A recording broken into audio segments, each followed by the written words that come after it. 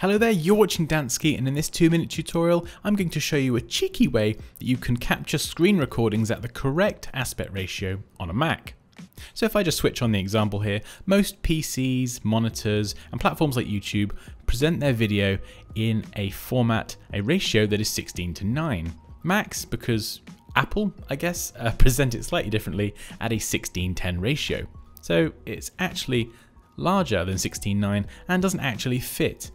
So you either end up with parts of your video cut off, or you end up with those black bars down the side if you're doing screen recordings on a Mac. However, if you're on a screen with a 16:10 ratio, there is a way to get around that.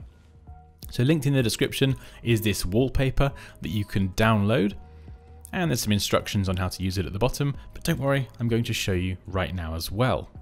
So first of all, you're going to want to set this as your background. So you can see I have the JPEG here, right click, click, click, click, I can't speak today, and select Set Desktop Picture. And you can see I've done this already. Just switch over to your preferences and make sure Fill Screen is set to Stretch to Fill Screen. And then what you'll see is you will have the red bar along the bottom. Now what we need to do is just grab our application window. So if I'm recording a tutorial in Photoshop, for example, just drag this up from the corner and make sure that the bottom of my window covers the white area and does not extend into the red. So here's my Photoshop document, and I capture my screen recording as I normally would, recording the entire screen at 16:10.